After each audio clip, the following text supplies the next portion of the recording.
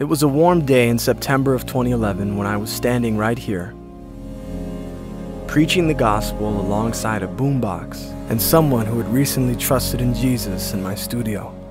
See, about 2 weeks before this, I had said a prayer to God and I said, Lord, if we can have a building to meet in, that'd be pretty cool. See, prior to this, we were meeting in a home on Sunday, my wife and I. And striving to be the most biblical church ever, we soon got to taste the reality of what the church really was, and what the gospel looked like when it was lived out. We gathered with about 9 people every Sunday with occasional guests. We shared a meal, I preached out of a chapter in the Bible, we prayed, and sometimes sang. So I was standing here on that day in September and a big green van did a U-turn right in the middle of the street. We were walking to another location and he signaled me over and he said, "Hey, do you want to use my building?" And in awe, I asked him to repeat himself. So a few months later, we were here.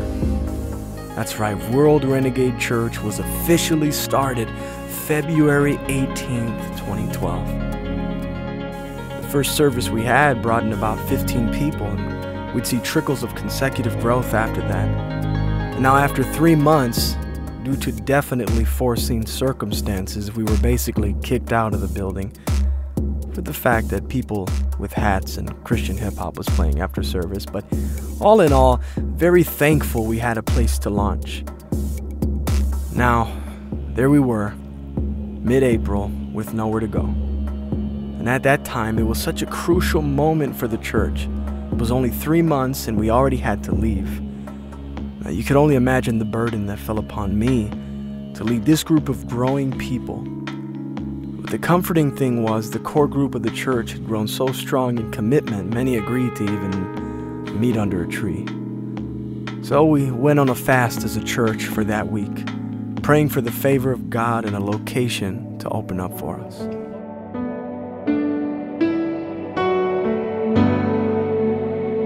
Look to your neighbor and say, don't you wait for a vision. Because the scriptures are already written. Come on now. Amen, somebody.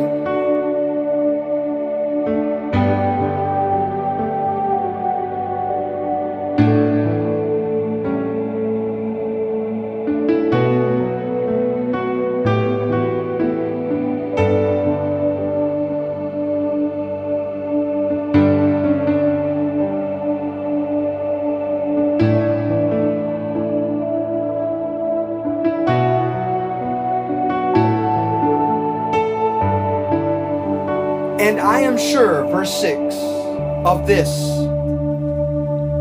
that he who began a good work in you will bring it to completion at the day of Jesus Christ.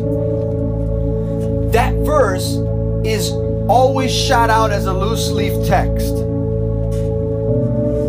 The partnership in the gospel, those that were side by side with him, who supported him, and not just him, but supported what he was doing. What?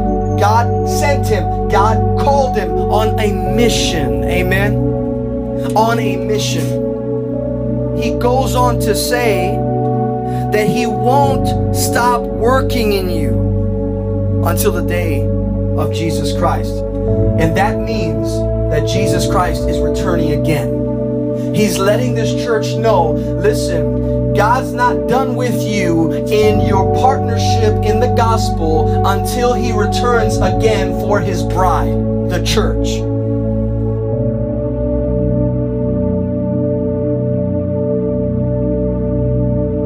Fruits don't just appear. Fruits do not just appear. It takes time and it takes a process. This church here, it's going to take time and a process for us to be where God wants us to be. For us to be out of this room. It takes time and a process. But at the end of the day, as we begin to love each other and as we start abounding in love more and more, because I want you to know, although we're reading this in context and it was written to the church at Philippi, it is written to us today because it remains the unchanging word of God. So it takes time and a process. But I want that fruit.